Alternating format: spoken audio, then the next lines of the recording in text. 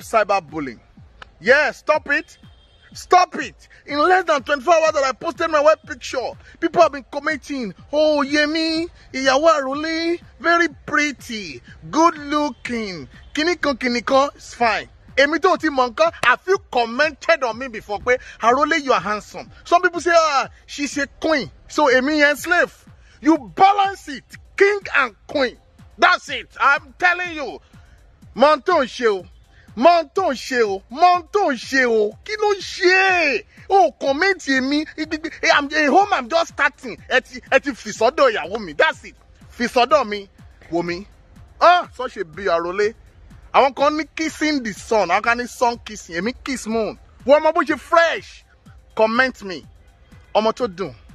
Omo to handsome. And go. Oh yeah, I know. But I'm lucky now. This is a huge announcement. Woli Arole is set to wed. Wow! I wish them both congratulations as they start their journey together. Please subscribe to this channel for more interesting news, updates, and of course, healthy living. Ọ̀rọ̀ jáde àṣẹ tẹ̀lé kí ni mo ń gbọ́ létí mi snow lélẹ́yìí wò snow